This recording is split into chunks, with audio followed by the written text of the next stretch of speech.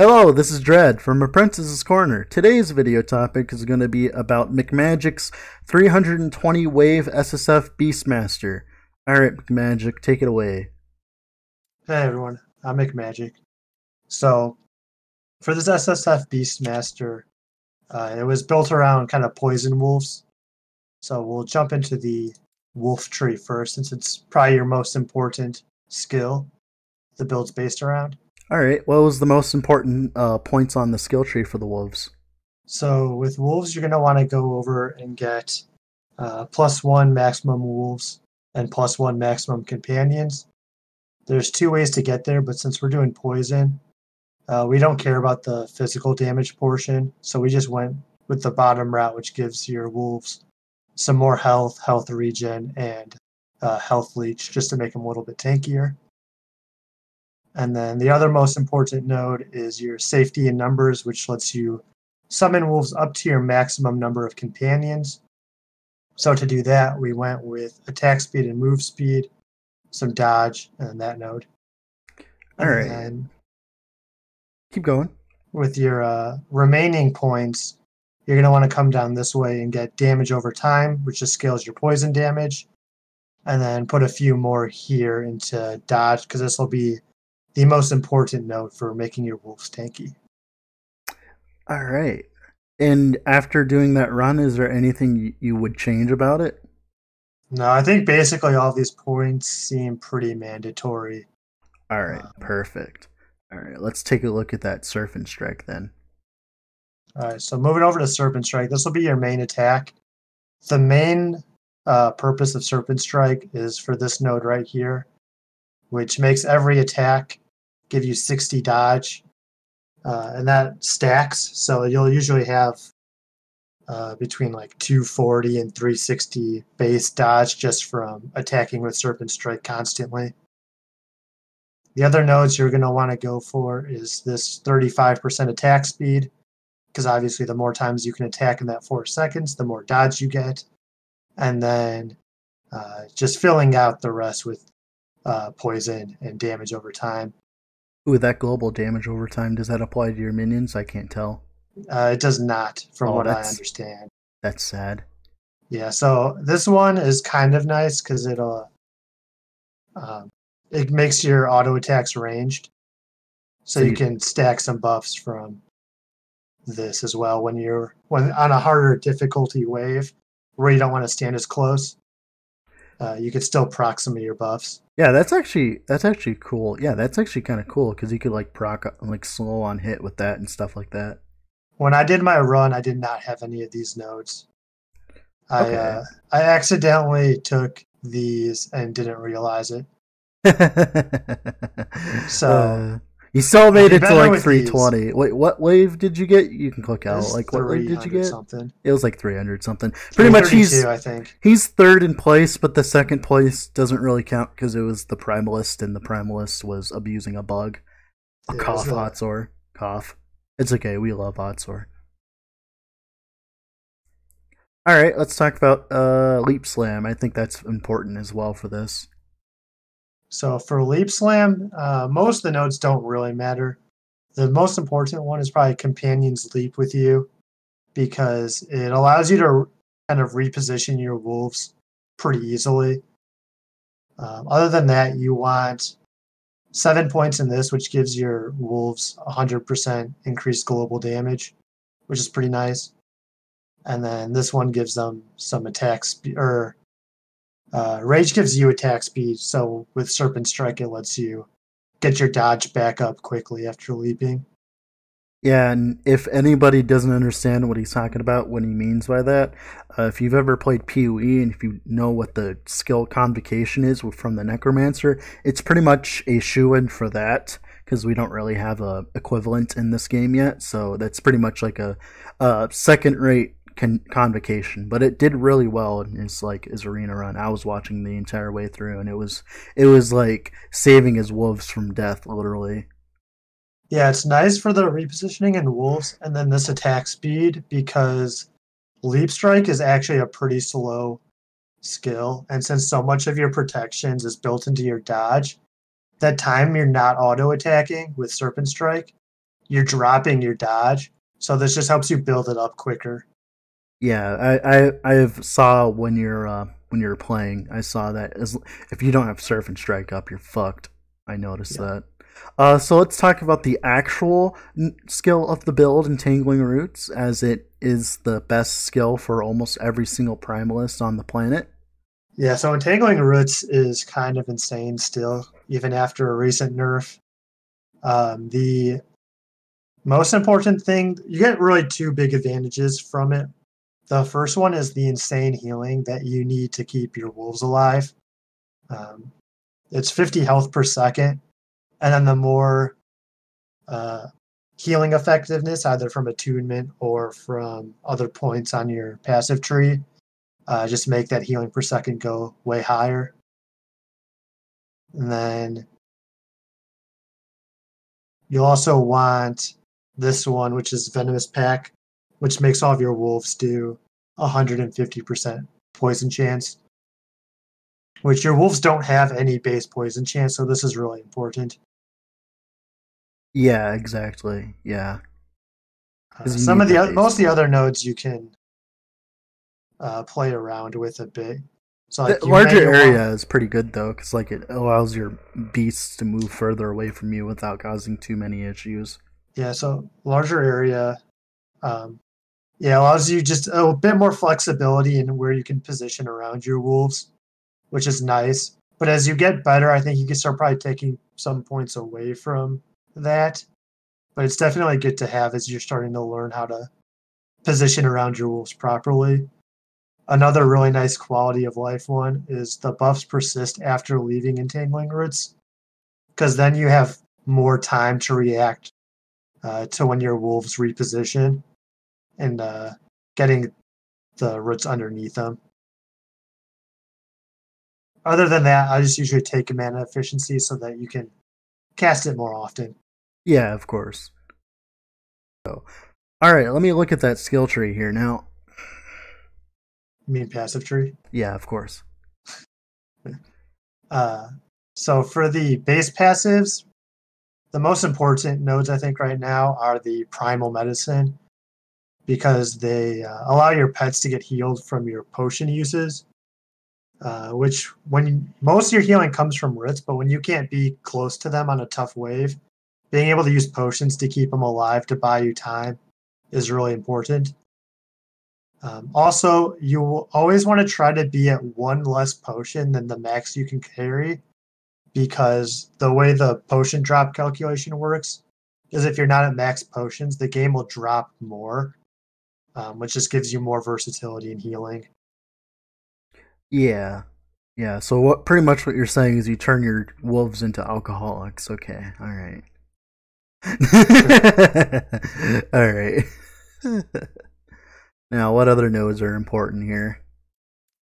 Next, we'll drop down to the Druid passive tree, where you need to put at least 5 points in to get Entangling Roots, which is the main purpose. But if you put 5 points in this one, you get Attunement, which scales the healing on your Roots skill, your Entangling Also Roots. gives you Ellie Prots, too. And also gives you Ellie Prots. So which is really nice to have. You have 3 points in Shaman. What are those? Mana regen? So Shaman, what's nice is you get Attunement and Mana Regen from the Shaman tree. Roots is a pretty mana-intensive skill, so the more you can cast it, the better, because Roots stack on top of each other, too. Oh, so okay. I get it. The more Roots you have down at once, the better. I get it, because this is like where this is where your skill tree was going. You just didn't finish it yet because you didn't get to so when I level up more, because I'm not max level, I'll be putting more points into Mana Regen and Attunement here.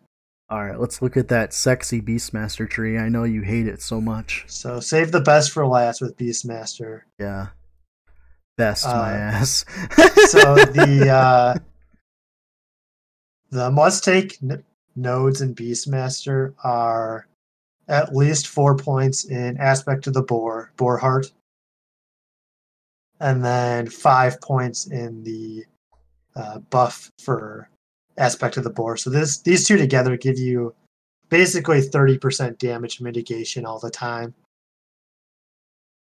Yeah, that's ridiculous. Then after that, I like taking 10 points in the Hawk Wings. Oh, wow, that that's gives insane. Wow, that's actually... Wait a second. Wait. So... Wait, increase... Like, that increases your... Oh, it gives you haste. Okay, alright.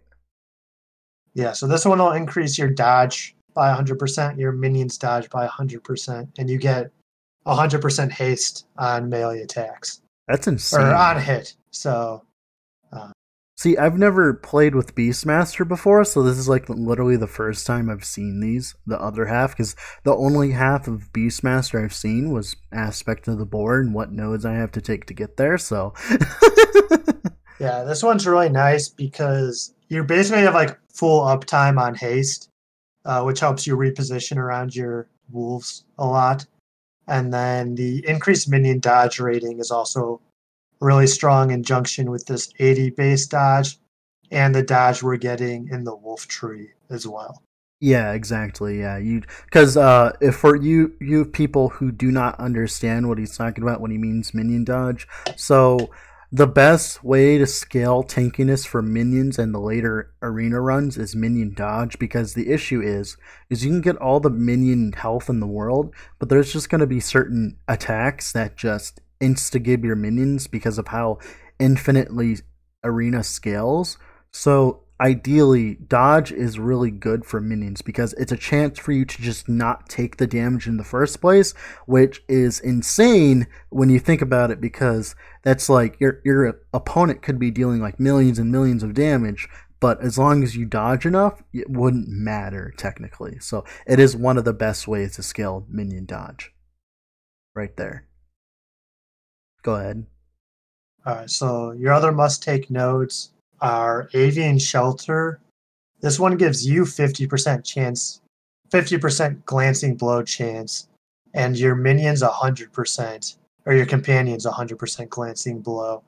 So just giving all your companions just an automatic 50% damage reduction is really useful, and it makes it so that it's easier for you to gear glancing blow yourself. You don't have to spend as much time and resources. Yeah, that must feel really good for like scaling your own shit. God, like yeah, that's like that makes it really good for SSF, because one of the most biggest issues in SSF is scaling your glancing blow, because set glancing blow isn't as apparent because, of course, grinding and all that. Yeah. So generally you'd have to get 4 set 5 glancing blows. Or 4 tier 5 set glancing blows. But with this one, you can get like 1 tier 5 and 2 tier 4s to cap it.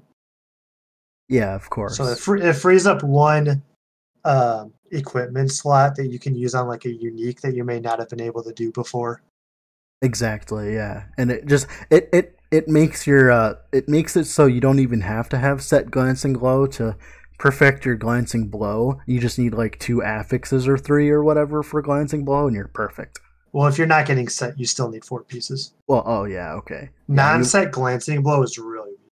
Yeah, it's really terrible. I think it's like 13% or something. Yeah, so I know on the chest you get a lot. T5s. I know on the chest you get like 28% or something, but it's still a chest slot you're missing.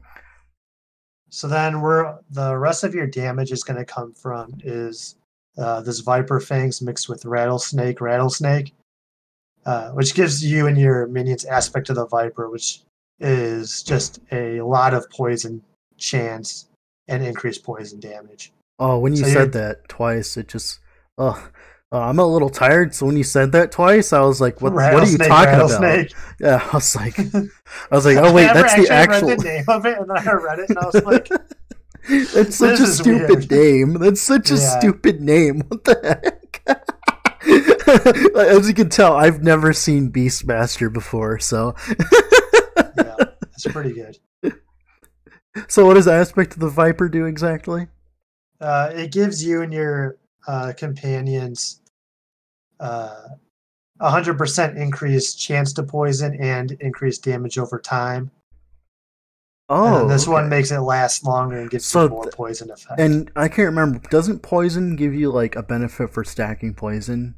Or is it just Yes. like, So every stack of poison increases the damage of the poison like multiplicatively. oh wow, So that's when insane. you and your wolves are just stacking tons and tons of poison, the damage gets pretty absurd. Wait a second. Wait, then that makes like why are all the other dots not like that? That's terrible. I mean, that's why the other dots are so much worse than poison. I know, I just realized that. That's terrible. Oh my god. Okay. Well then that's a nice little revelation there. All right, so for gear, what you're gonna want is most likely the Arter's Legacy helmet. I did not have this for my solo arena run, but it gives you +1 maximum companions. So going from 5 wolves to 6 wolves, it's just a huge damage increase and makes it a lot easier to position around your wolves. Because of the nature of how poisons work, the more poisons you're applying per second, the more like it's exponential, not just increased. Yeah, so I did a test today, and against the training dummy, even though it was only like one more wolf, which is like 15% of like more wolves, my damage went up by about 40%. Yeah, that's insane. All right, so I see that you're using the jousting. I know that that's required. Drawsting's kind of nice. I happened to get it on my solo run, which I don't like. The wolves do the majority of your poison damage. So if you were to just get a Talon Spear and then put suffixes on it that had more defensive stats, it'd probably be better. Oh yeah, But for the trolls in the chat, the reason why he's using a pole arm is because of the fact that Serpent Strike requires a pole arm. So yes, he cannot quintessentially use the Plague Staff. Go ahead. Yeah, so I kind of just use this so I wouldn't have to put any resources into rolling for a different stat or a different pole arm. Of course, though, you'd want a pole arm with attack speed, though, right? Yeah, I would get the ideal pole arm would still be the Talon Spear, but I would give it attack speed, probably poison chance, and then Protections defenses for the suffixes. So that's not even required. That's just like that was just. This thing's actually worse than should be. It was just convenient. That's what you're saying. Yes. All right, continue. Like every single build in this game, you're gonna want 100% capped glancing blow. Absolutely perfect. Reduces your damage taken by 50%, so it's pretty much just mandatory. Other than that, on your rings, relic, and amulet, you want elemental protection per equipped item. You don't get any elemental protections really in your passive trees at all, like most classes. So you have to get as much as you possibly can. So I prioritized getting tier 5 elemental protection on every single one of those pieces. Yeah, that's really sexy. Other than that, you don't have to scale HP, right? Because like just through leveling, you'll get up to 600 through the passive tree, right? Yeah, I don't take any. I don't go out of my way for HP anywhere. All right, and so let's talk about the uniques. The pieces of gear would be better if you could get them in idols and stuff. Wait, what? Possible upgrades. Oh, so yeah, like I said, getting the Arter's Legacy is a nice. Which you can gamble for, by the way. Another one that has potential in this build is this War Trail. Mainly because it gives you the flat dodge, increased movement speed, and then the big thing is the gain 20 ward on dodge. Since you're always going to be sitting over 60% dodge, there's a lot of enemies that you'll get hit a lot of times in success, that this will really help mitigate the risk that those enemies like present. Think axe slingers. Yeah, axe slingers, archers. That's pretty much it, right? In those, in the things. There's a few different types of axe slingers. There's some enemies that like will jump on you. Then rats too. Because they'll jump over your minions sometimes too and go straight for you. Just reminds me of Plants vs Zombies. Yeah. All right, and what about idols?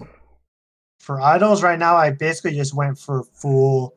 So you just want minion chance to poison on hit? Yeah, that's what I was thinking you were getting. Yeah. And then these, I just minion poison, and then this one helped me actually cap my glancing blow. Yeah, I see that you're absolutely at 100%. That's hilarious. And yeah, so like this thing actually helped me optimize it a little bit. But And obviously, then you more could get poison. better on gear, obviously. But this is SSF we're talking about, by the way, if you couldn't notice already. Yeah, so one of the idols that's really nice that I want to get eventually and play with is there's one that increases your aspect of the Viper Duration? effectiveness Oh, effective, yeah. by quite a bit. So you can basically double the effectiveness of your aspect of the Viper. And that would just like double your poison chance, right? From that, yeah. So it's another 100% increased. And that would give you chance. more. That would give you more than the idols give you right now, right? Yeah, plus another. And you could go for duration as well, but that shouldn't really matter considering you're gonna be spamming Surf and Strike all the time anyways. So yeah, so if you were to max out, it might be 50%. Actually, here, let me check the thing. Yeah, go right ahead.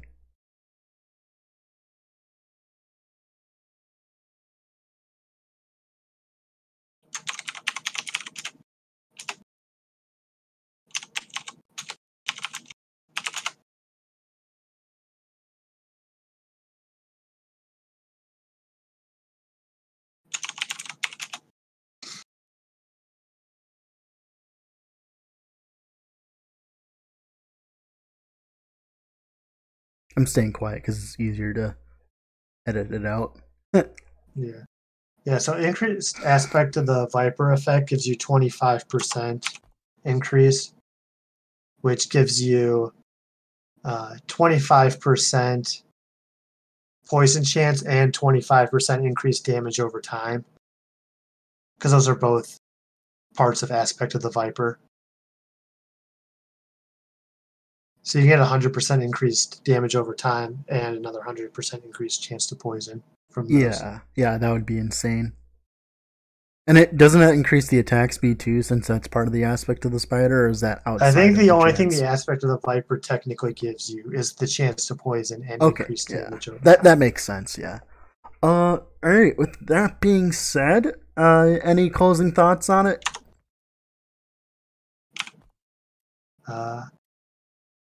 I think that just about sums it all up. It's definitely a fun class and build to play, but definitely takes some practice in learning how to position around your wolves. The micromanaging was high with this one.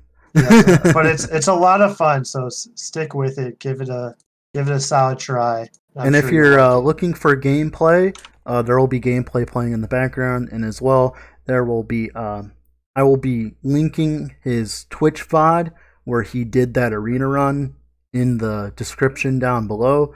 And I'll also be linking McMagic's Twitch stream because he streams almost daily, early in the morning. About what time? On weekdays, I'll normally start streaming around 5 p.m. Eastern.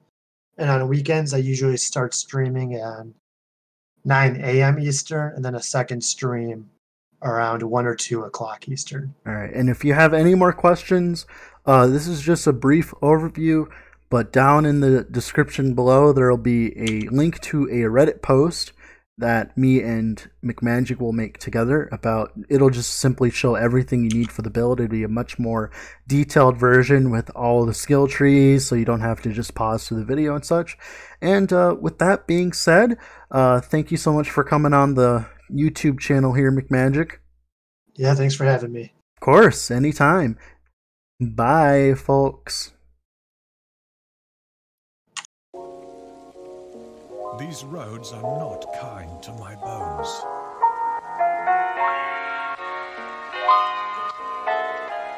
I cannot do that.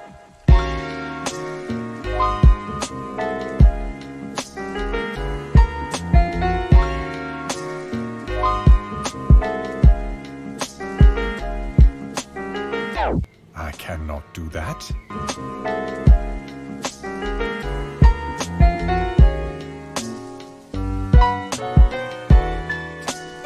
I cannot do that.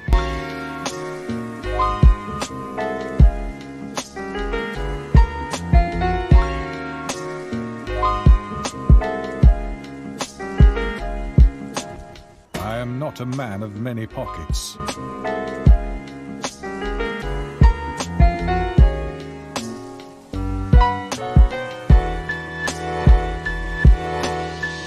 I cannot do that.